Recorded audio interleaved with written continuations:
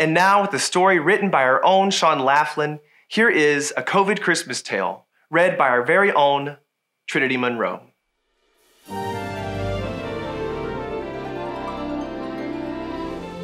'Twas the eve of COVID Christmas, and all through the town, every home was wrapped up and kept in lockdown. All the stockings were hung safely 6 feet apart, in hope that St. Nicholas sanitized from the start. Then what did my reddening eyes should appear?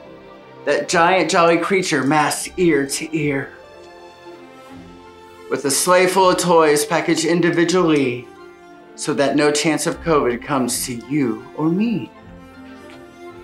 Or rapid than test results, 8 reindeer flew near, but under his mask their names I did not hear. So up on the housetop they finally did land. Thank goodness dear Santa had gloves on his hand. Down through the chimney he flew quick as could be, dressed in his personal protective finery. As he opened his bag, his round belly wiggled. He filled all the stockings with sanitizer and giggled. When he finished his work out the wipes spread around, he sprayed and cleaned from the roof to the ground. And with a wink and a flash up the chimney he flew, with each gift sealed up safe. He had lots of more work to do.